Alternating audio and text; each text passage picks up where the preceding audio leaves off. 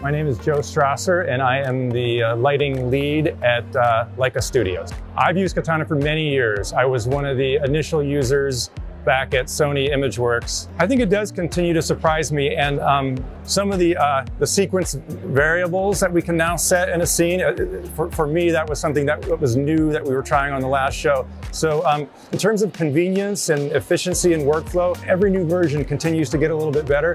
So it is always a little pleasantly surprising what we can do, what we can get away with. I've never used anything that allows us to work on so many shots simultaneously and also handle asset look dev in one location. I really can't imagine a pipeline without it.